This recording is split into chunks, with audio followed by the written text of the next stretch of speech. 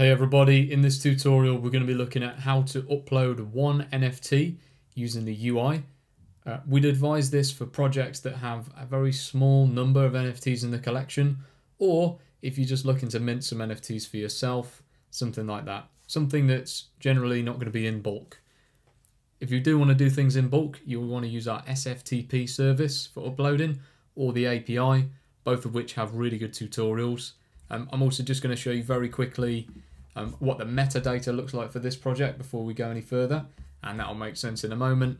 You can see this is the metadata template. It's a single display image that we're going to be using, and let's take it from there with a couple of variables. First of all, go to your project that you want to add the NFT to, go to Manage NFT, and if you scroll to the bottom you can see this button here for Upload and Pin New NFT.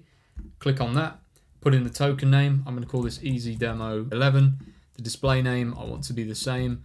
And for the description, I'm going to say demo for a tutorial.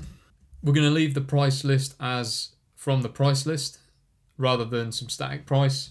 And we're going to hit next. It's now going to ask us for our file. In this case, it is indeed a PNG. These options here are more for if you've already pushed it to IPFS. If you are not familiar with what that means, or you've not done it, you want to go direct and upload and pin. This is going to be a PNG. I'm now going to select my file. Once you've selected your file here, I'm going to hit next. And this is if you want to override it. We don't want to do that in this case because it's just one.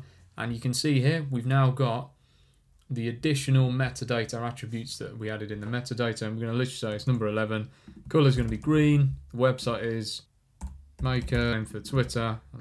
Save the NFT there, and when we scroll through, if we go on to our next page, we should have here Easy Demo 11, and if we look at the metadata, you can see that's exactly what I typed in: serial number, the color, the description. Well done, that's now uploaded, and you could either mint that yourself using this button here, or put it as part of a project. Well done.